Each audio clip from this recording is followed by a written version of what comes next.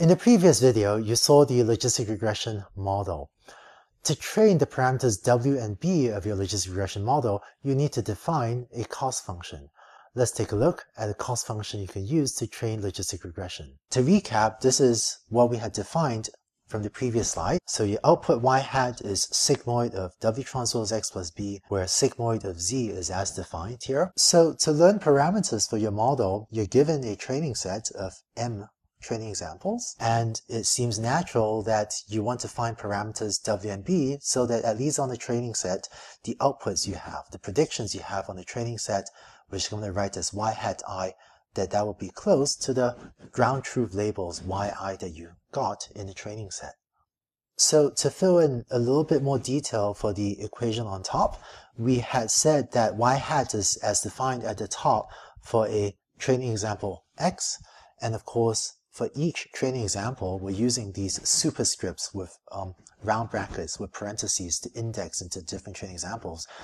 Your prediction on training example I, which is y hat I, is going to be obtained by taking the sigmoid function and applying it to w transpose xi, the input for the training example, plus b. And you can also define zi as follows, where zi is equal to w transpose xi plus b. So throughout this course, we're going to use this notational convention that the superscript parentheses I refers to data, be it x or y or z or something else, associated with the ith training example, associated with the ith example.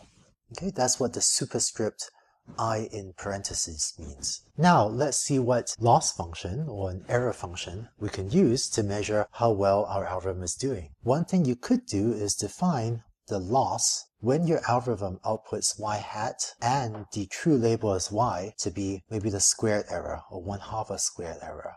It turns out that you could do this, but in logistic regression, people don't usually do this because when you come to learn the parameters, you find that the optimization problem, which we'll talk about later, becomes non-convex. So you end up with an optimization problem with multiple local optima. So gradient descent may not find the global optimum. If you didn't understand the last couple of comments, don't worry about it. We'll get to it in a later video. But the intuition to take away is that this function L, called the loss function, is a function we'll need to define to measure how good our output y hat is when the true label is y. And squared error seems like it might be a reasonable choice, except that it makes gradient descent not work well. So in logistic regression, we will actually define a different loss function that plays a similar role as squared error, but will give us an optimization problem that is convex, and so we'll see in a later video becomes much easier to optimize. So what we use in logistic regression is actually the following loss function, which I'm just going to write out here, is negative y log y hat plus 1 minus y log 1 minus y hat.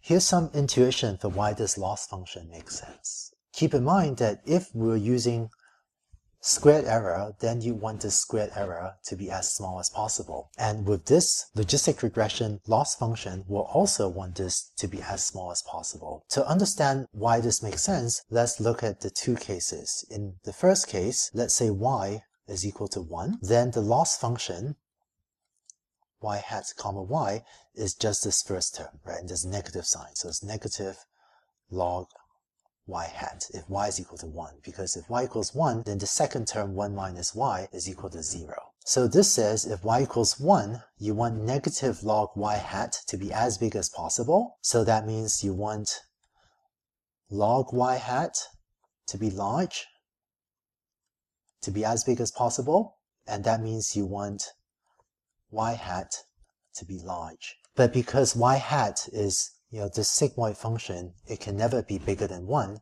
So this is saying that if y is equal to 1, you want y hat to be as big as possible, but it can't ever be bigger than 1. So it's saying you want y hat to be close to 1 as well. The other case is if y equals 0. If y equals 0, then this first term in the loss function is equal to 0 because y, 0. And then the second term defines the loss function. So the loss becomes negative log 1 minus y hat. And so if in your learning procedure you try to make the loss function small, what this means is that you want log 1 minus y hat to be large, and because there's a negative sign there. And then through a similar piece of reasoning, you can conclude that this loss function is trying to make y hat as small as possible. And again, because y hat has to be between 0 and 1, this is saying that if y is equal to 0, then your loss function will push the parameters to make y hat as close to 0 as possible. Now, there are a lot of functions with roughly this effect, that if y is equal to 1, it will try to make y hat large, and y is equal to 0, it will try to make y hat small. We just gave here in green a somewhat informal justification for this particular loss function. We'll provide an optional video later to give a more formal justification for why in logistic regression we like to use the loss function with this particular form. Finally, the loss function was defined with respect to a single training example. It measures how well you're doing on a single training example. I'm now going to define something called the cost function, which measures how well you're doing on the entire training set. So the cost function, j, which is applied to your parameters w and b, is going to be the average, really, 1 over m of the sum of the loss function applied to each of the training examples in turn, where here y hat is of course the prediction output by your logistic regression algorithm using a particular set of parameters w and b.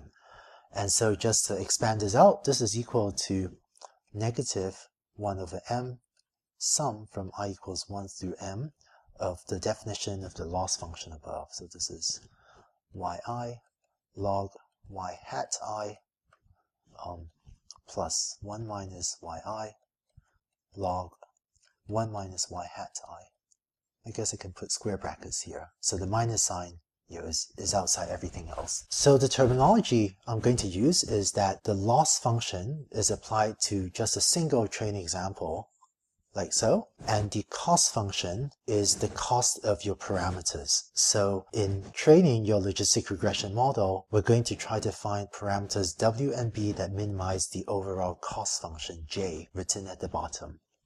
So you've just seen the setup for the logistic regression algorithm, the loss function for a training example, and the overall cost function for the parameters of your algorithm. It turns out that logistic regression can be viewed as a very, very small neural network. In the next video, we'll go over that so you can start gaining intuition about what neural networks do. So with that, let's go on to the next video about how to view logistic regression as a very small neural network.